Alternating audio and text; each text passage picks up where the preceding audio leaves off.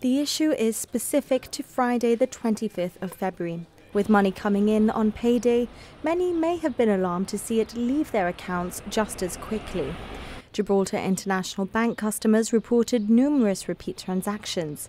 Twice, 6 times, and in one case there were reportedly 15 charges for the same transaction.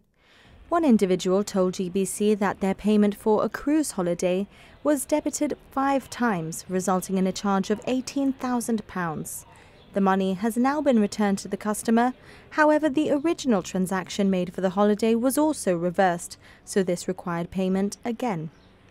Another customer said that various payments were debited between 3 and 5 times, resulting in the account being £1,000 overdrawn without such a lending facility.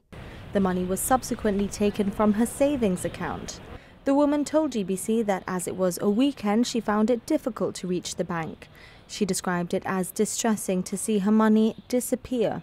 However, all the funds have now been returned and she has not incurred any extra charges. For its part, Gib Bank says the problem was because of technical difficulties experienced by the bank's external card transaction processor. It says this is what caused the duplication of transactions. The bank says the issue has been rectified and all such transactions have been reversed. It has apologized to customers for the issue and the inconvenience it may have caused.